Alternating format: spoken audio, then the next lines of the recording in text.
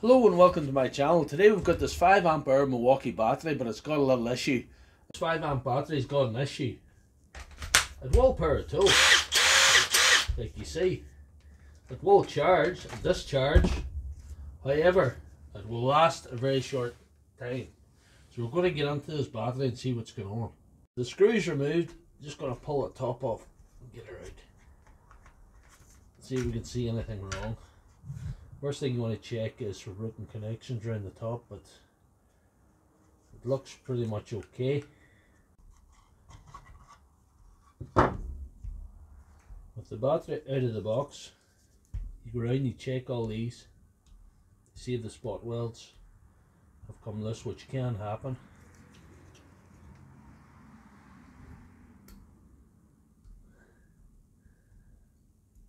Yeah, there's one.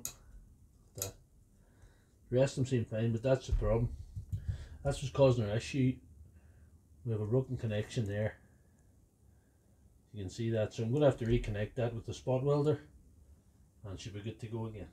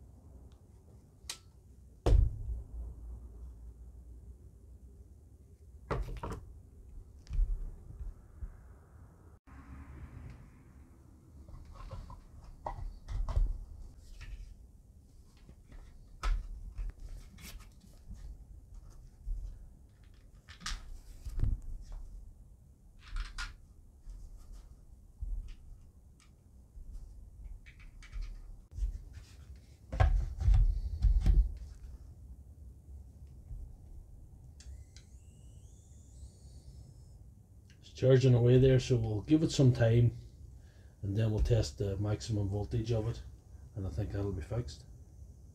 Right, we have the green light now, so that's what we want.